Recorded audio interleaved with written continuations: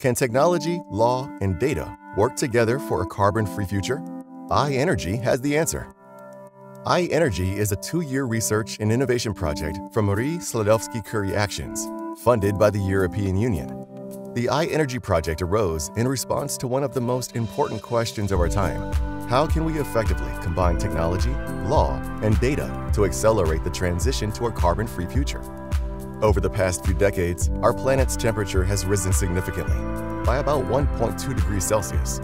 The primary cause is the increased concentration of greenhouse gases in the atmosphere, such as carbon dioxide, methane, and nitrous oxide. The most significant contributor to climate change is carbon dioxide, accounting for 75%. The energy sector is the main source of carbon dioxide, responsible for over 70% of global emissions. If urgent actions aren't taken now, the planet's temperature will rise by up to 4.5 degrees Celsius by 2100, affecting every country in the world with extreme consequences for ecosystems, water, land, air quality, and agriculture. A key solution to avoid this disastrous scenario and achieve a carbon-free future is the adoption of clean, secure, affordable, renewable energy technologies. Renewable energy comes from natural sources and can be used again and again without damaging our planet's climate. The most common sources are solar, wind, hydropower, geothermal, and biomass. Today, renewable energy contributes 15% of global energy production. But this is not enough. To limit climate change, renewables must rise to between 60 and 70% by 2050, requiring about €4 trillion in investments each year. Currently, the investment in the renewable energy sector is less than €2 trillion.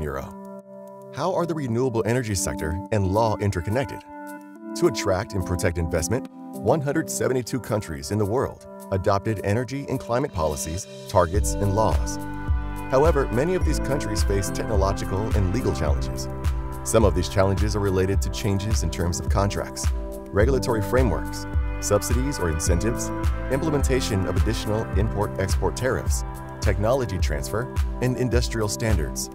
Such challenges lead to conflicts of interest and investment disputes, with claims of about €60 billion, jeopardizing the growth of the renewable energy sector. How does the iENERGY model work? iENERGY's index metric is a composite data-driven tool that combines multiple indicators into a unified, evidence-based score.